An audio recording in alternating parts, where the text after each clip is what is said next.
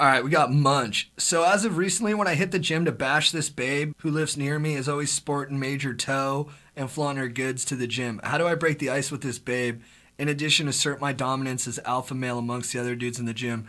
Munch, I'm going to just ask you to take half of the aggression out of the way you're talking. Judging from what I just heard, this guy is going to walk up to her and just be like, "What up? I've been noticing your toe."